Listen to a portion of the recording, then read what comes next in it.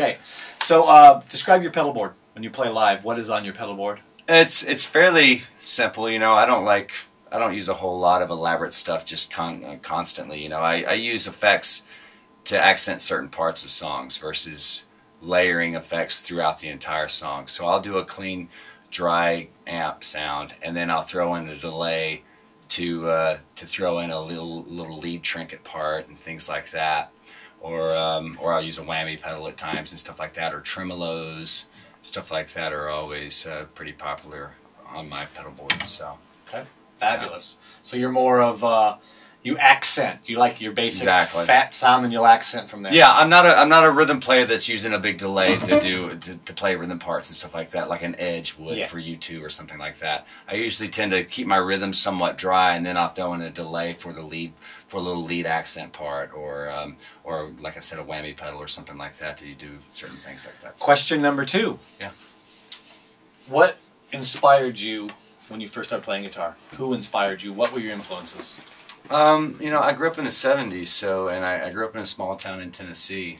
So there was the influence of Elvis Presley right down the street, and Tina Turner came from my area, you know, so I was listening to a lot of the blues and stuff and the soul music of what they were all about and everything, you know. But then as I grew older, I was a huge fan of Van Halen. Eddie Van Halen is probably one of the greatest definitely one of the greatest guitar players ever.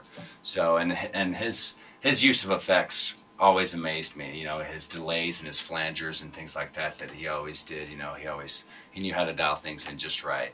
So that's like when I use effects, I tend to gravitate towards people like Eddie Van Halen or the Brian May. You know, Brian May of Queen, of course, you know, is amazing with things like that, and the Edge from U2, stuff like that. They always knew how to dial it in just right to where it's not excessive. You know, and where you're not washing out your guitar sound with just this whole pack of stuff, you know. So lets the actual instrument and the strings shine through, you know, and along with the amp. So I always try to do things like that. Very, very cool. Yeah. What excited you when we approached you to do this? I mean, you were ready to be on board. Yeah. What's exciting? Well, I mean, I've always loved TC Electronic stuff. They always make great stuff, you know, great pedals, great rack stuff, and effects and everything. So as soon as Marco called me about it, I was like, oh, I'm there, let me know. I just want to check these new pedals out. And plus, you know, he was telling me about how you can save the settings like you can, and I was very intrigued by all of that. So very cool. Yeah. Have you ever dialed in a sound with a pedal, and then all of a sudden, before you knew it, there was a song based on that sound? Oh, absolutely, absolutely. It's like, yeah, there's numerous songs there that you just mess around with a pedal and you're just goofing with sounds, and the next thing you know, the riff comes off of what the effect was. You know, well, we're hoping that that's what you'll do with these. Yeah, you'll be playing around, and obviously, you know, there'll be a whole lot more to come. So it's very cool. Yeah.